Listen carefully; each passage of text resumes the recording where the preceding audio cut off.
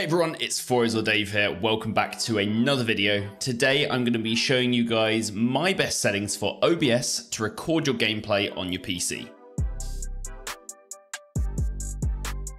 So I released a video recently detailing all of the settings I use in OBS to stream games, but many of you might just want to record games to your local disk for either YouTube editing or just to make montages or stuff like that. So I'm going to break down all the settings I've got running at the moment. I think that these are by far the best settings if you have the right hardware to support it. So if you do enjoy this video, make sure you smash that like button, click the notification bell and subscribe for more videos coming very soon. So first thing we need to make sure we have done is we've opened up the correct version of OBS. And what I mean by that is if we press start down here and we type in OBS, you will see that you have two versions. You've got OBS Studio 64-bit and OBS Studio 32-bit.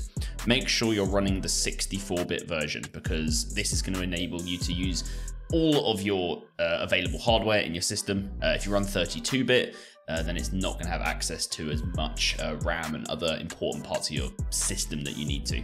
You'll see here I've actually got 32-bit running, and that's just because I'm actually recording using the 64-bit version on my other monitor, just to avoid any confusion.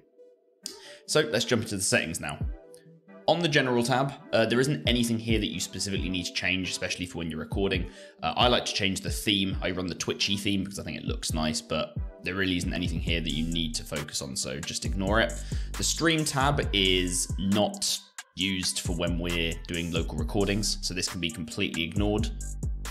Next, we're going to the output tab. You want to make sure your output mode is on advanced, not simple. And this is going to unlock a lot of different options for you to play around with to actually fine tune exactly how your video looks. So make sure we're on advanced, and then we're going to ignore the streaming tab here and we're going to go to recording. So in recording, type should be set to standard. Recording path, set this to the place where you want your recordings to go to.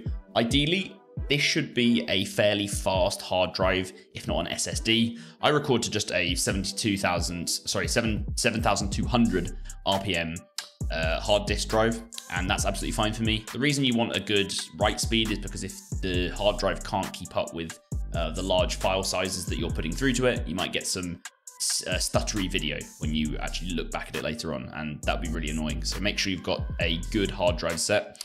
You want to make sure that recording format is set to either MP4 or MKV. Now, there's advantages to both of these.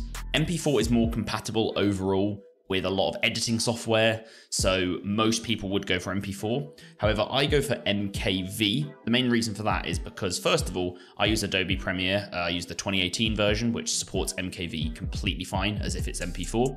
And also, if OBS crashes for any reason, an MKV file will actually save itself and it won't get corrupted. An MP4 will corrupt itself if OBS crashes, and you never know what's going to happen when you're recording a 3-hour session and then OBS crashes. That doesn't sound fun to me. So try MKV, see if it works for you in your editing software and such. If it does, then great. If not, then just go for MP4 and hope you don't get any crashes. Next, we've got the audio tracks. So this is how many audio tracks you want to record. I've got 4 selected here. Most of you will likely have 2 or 3. So what this means is you'll likely have a certain source of audio on each of these. So maybe gameplay audio on one, your mic on another. And then if you have some sort of way to split audio on your PC, you might have your like game chat coming through here. So like Discord or TeamSpeak or Skype or whatever you use. I have 4 here. I'm not going to go in depth into why I have 4, but you ideally just want 1 for your mic, 1 for your gameplay audio, and then that should be fine. Next, encoder. So this is going to be where we kind of split paths depending on what your system actually has in it. If your system has an NVIDIA card in here, then you'll either have the NVIDIA NVENC New or just the NVIDIA NVENC. You'll have one of those two. Ideally, you should have one of these for recording because the NVENC or the NVIDIA encoder is a really efficient encoder, and it means that you get no FPS drops in game when you're recording. It's really, really good. If you don't have access to that, then I would try X264. It's going to be a lot more strenuous on your PC, and I'm not going to cover a lot of the settings for it in this video.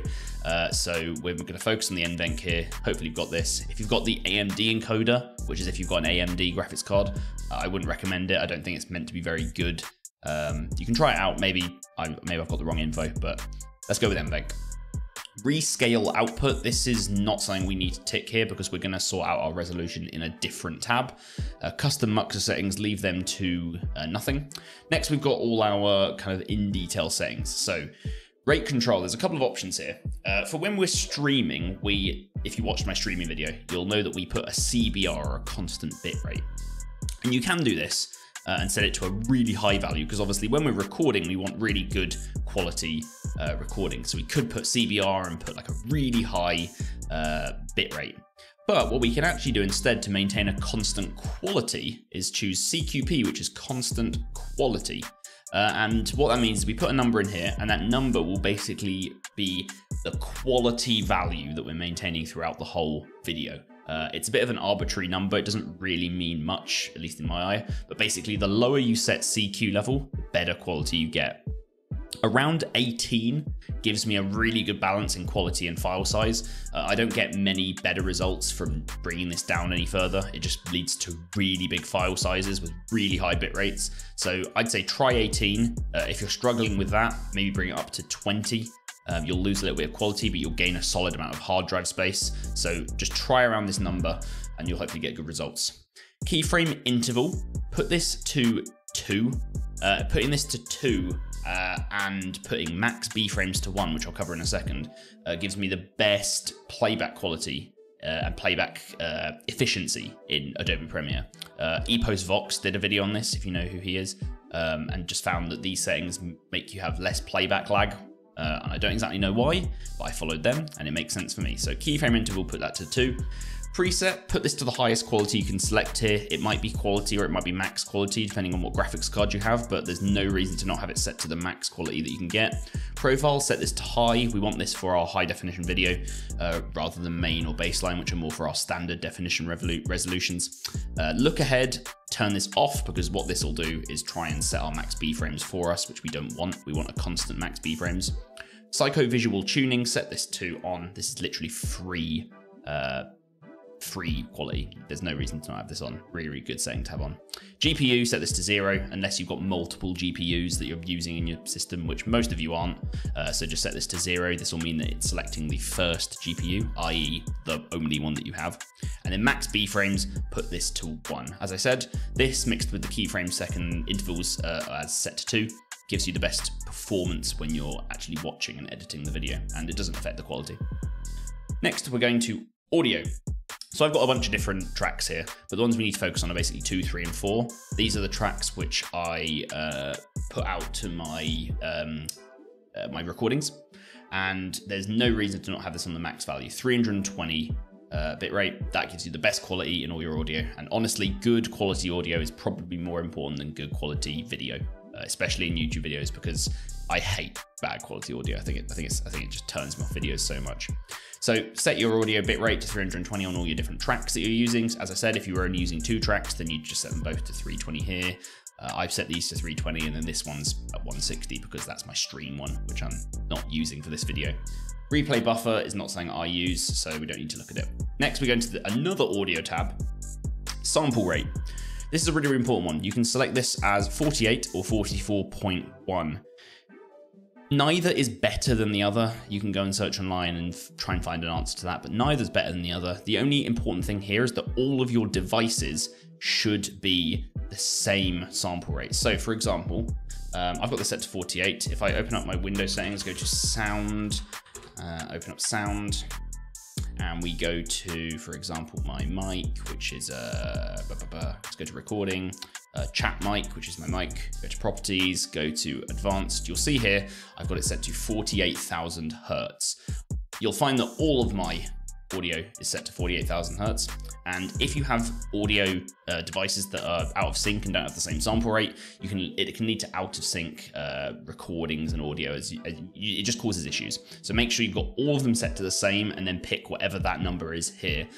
Go try either. You might get better results with one than the other, but 48 has always worked for me. Stereo, you want for your channels. No reason to select anything else here. You just want some audio coming out the left and some audio coming out the right, just like when you're playing a game. Devices. So this is going to link back to that these audio tracks that we looked at earlier. So you want to select here what those actual devices are. So for most people, you're going to have a desktop audio device and a mic device. So you're going to put your PC speakers here or your headphones or whatever here, and you're going to put your mic here. And from that, you're going to have two different audio sources, one that's going to be your voice and one that's going to be a mix of your game audio and your chat, so Discord or whatever. Now I have a setup by which I have my game audio and my chat split into two different tracks. And what that means is that if I want to go into my recording afterwards and there's something that happens in game and it's really, really cool, but I want to get rid of the people talking in the background, like my friends and stuff, I can just mute that bit of the audio without muting the whole PC audio, if that makes sense. And I can do an in-depth video on this. You use a software called Voicemeeter, and as I said, I can cover that in another video if you guys would like it. So if you would, leave a comment below and I'll cover that in another video. Everything else in here is pretty much not that important, so we can go on to video. This is a really, really quick one. Base canvas resolution and output scale resolution. The first one that's actually most important is output scaled resolution. This is what resolution do you want to record at, which for most people these days should be 1080p, unless you're trying to record, 1440p or anything higher. You shouldn't be going below 1080p for YouTube videos. So set this to whatever you want the outputted recording to be at. Then base canvas resolution, there's a debate on this. I set it to the exact same as the scaled resolution so that it doesn't have to do any scaling. I just do some manual scaling in the background here, which I'm not going to cover here. But most of the time I would actually recommend setting the base canvas resolution to whatever your source that you're recording is. So if you're recording a 4K game, set it to 4K. If you're recording a 1440p game, set it to 1440p. It doesn't really matter too much. So I'd say just set this to your native resolution, set this to what you want to record at. Downscale filter, there's only two options here really that I would ever choose, and that's Lanczos or bicubic. Bicubic will give you slightly softer looking video. So if you try Lanczos and it's too sharp for you in your eyes, try bicubic. I've always had good results with Lanczos and I like that sharp look to the video, so I choose that. And then common FPS values, set to 60, because there's no reason to not record at 60 FPS, unless the game you're playing is 30 FPS, in which case don't record at 60 because it's a waste. Hopefully that makes sense to everyone. Hotkeys, not that important. Advanced, I would recommend the exact settings I've got here. Process priority, set this to above normal. The reason for this is so that if there's some sort of lag going on in your PC, OBS doesn't lag under the pressure of it and cause your recordings to get messed up. It's better for your game to lose a bit of FPS and keep the recording nice than your game to maintain its FPS and just recording to be fucked. So make sure we've got this set to above normal so that it takes priority over your game. Next, renderer, Direct 3D11 is the only one I have selected here. You shouldn't have anything else selected anyway. And then color format NV12, color space 709, and color range partial. These two are down to your colors and how things look on your monitor. So try different combinations out. There's only 4 different combinations you could try between these two. So try them all out in test recordings and see what looks best to you. And I believe that is all the settings. Now, I tried not to ramble on this too much in this video, but it's very important that I break down these settings for you guys. And I know that you guys who have watched my OBS videos in the past like it when I go in depth into this. So once you've done all that, you need to make sure you've got a scene selected. You can go to your sources here, go to add, and you can add a game capture, click OK, and then you can click capture a specific window and you can choose what you want to record here. And then that should appear in this black screen. And then you can literally click start recording, do some test recordings, get your audio set up down here and just see what happens. The best way to learn OBS is to watch a quick tutorial and then just dive in, see how it goes for you. So hopefully this has been useful for you guys. Hopefully this means you can get in recording whatever you want to record, whether you're playing Valorant and trying to get some recordings for that. I know I am at the moment and struggling a little bit. Or you're playing Fortnite or Warzone, trying to get some wins in Warzone. You want to record all this stuff and share it with your friends. This is the perfect way to do it. So hopefully this has been useful. Thanks very much for watching and I will catch you guys in my next video. Bye-bye.